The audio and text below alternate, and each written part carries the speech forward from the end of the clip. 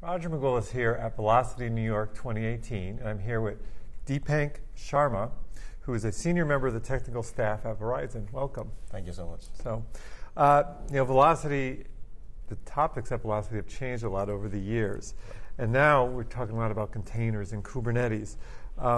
What is the impact of these topics, containers and Kubernetes, especially on technology teams like the one that you're part of? So we say this, every few years there is something new that happens in the software industry. Cloud was one such event, which was a game changer. And containers we feel is another such event, which is going to be the game changer, which is a game changer already in the industry. And we at Verizon, being a technology company, we were pretty cognizant of the fact. It do helps us, in lots of different aspects. Like one of the biggest problems being a large organization is that we have different teams who write their softwares in different languages, and containers helps us get rid of all those problems, because now all of us are just shipping containers over to production clusters.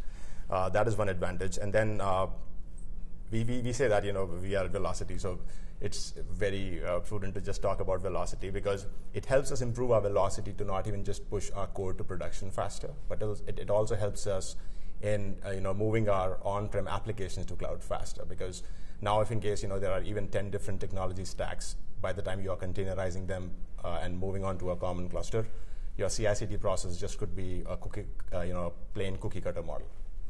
Mm-hmm. Great. How does it affect the entire DevOps process, having these tools? So you've kind of covered that some, but... Right. So DevOps, we say it contains of, development and operations. Most of the large organizations, the developer's life cycle, it ends once he finishes his coding. And then you have, the operations team who takes care of, taking your code into production and so on and so forth. But with containers and, Kubernetes, it all becomes simplified, because now the developers, they control their software as to what should run in a production cluster. And also they specify as to how it should run on production cluster. So your DevOps is kind of, comes into the development concern, and it becomes easier for all the teams to manage, because now if in case you just put a CI/CD process in place, you just become a high-performing team. Mm-hmm. And this all sounds great, but there's challenges, I know, with all this. What do you think the main challenges are? Yeah. So as I said, we are a large organization. We have FiOS, we have Verizon Wireless, 5G is coming around. So we have many teams, and we have thousands of developers. So that makes it even more challenging, because there are teams who are used to doing their business delivery on a day-to-day basis. But to ask them to change something, it becomes a little difficult. Let's say if in case we talk about migrating to cloud, right? So if in case we try and say that to a .NET team that there is a Java team which migrated over to cloud, follow the same footsteps, it was difficult. And same thing was here with containers and Kubernetes, because there were a bunch of different technologies that they have to learn, to move over to Kubernetes cluster faster. Mm-hmm. So those were our challenges, and I think we addressed most of them. And what do you think the learning curve is on that for a typical, an experienced engineer? See, it's the open source world, and that's the beauty of it. That whatever problems you face, at least 10 other people would have faced in front of you. So you just need to know where to look, and find out that solution, apply it, and test it. If in case even then it doesn't work for you, there are teams from different companies who are working together as a collective community to find solutions to those problems. Mm-hmm. So you're saying that open source is a big help in all this. Any other role for open source? Yeah. So I think It is definitely at the cost of, at the heart of it. Kubernetes is one of the largest open source community, in this world today, and all the developers they're working on resolving the issues that they face on a day-to-day basis, and they're all working collectively. One of the biggest, impact is definitely the cost factor. That a large organization they're not tying themselves to an enterprise licenses cost and so on. By the time you have a Kubernetes cluster running on a public cloud, you can just start deploying your application. Apart from that, it also the way we have used Kubernetes is that we have these non-prod clusters which are shared across multiple teams. So that is a very huge cost advantage for us. Mm-hmm. So you mentioned public cloud. So how has the technology helped you, like kind of fast track and get this stuff going for migrations? Right. So, I think so containers and Kubernetes, and again, I might be touching down certain points that I said earlier. That since it helps us resolve all those inconsistencies that especially we have in our large organization, because like we coined a term known as snowflakes model. Like 2 snowflakes coming out of a cloud and they are never alike. So we go and talk to all the different teams and they do their DevOps process, CI/CD process in a very different way. I think with all this in play, it helped us overcome all those challenges to a large extent. Mm-hmm. Great. So these are newest technologies.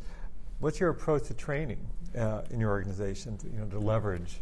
Right. So we just followed the best model in the world, which is open source model. We started we built a Stack Overflow within Verizon. We built Google Hangouts. We built shared libraries, shared applications which people could just download, run them on a Kubernetes cluster, and get the look and feel of what a Kubernetes cluster or a deployment is. Mm-hmm. And it's kind of the self-learning. And the best part is that we started this within Verizon, and we call it an inner sourcing model because it is still within Verizon. And developers are helping each other, and they're adopting this model at a pretty rapid pace. Mm-hmm. So it sounds like the migration is going pretty well at Verizon. How's the cost, and are you getting benefit from? Right. So first thing is the virtual machines to containers itself. That comparison itself makes your cost at least 20% cheaper, because let's just talk about it. We have 5 microservices written in 5 different languages. And if in case I have to deploy them into a production cluster, I need 5 different virtualization layers, even if it is on cloud, right? But then if in case I'm talking about containers, those are just 5 processes running on a single machine. So that is one of the biggest cost advantage for us. Second thing is the shared tenant model, where we can now have a single cluster being shared by multiple teams. So we are not installing clusters after clusters. Kubernetes gives us namespaces. So we just carve out a small namespace, give it to a team, and they start developing. Mm-hmm. So that is second. And third, and the most important, is it is an open source tool, right?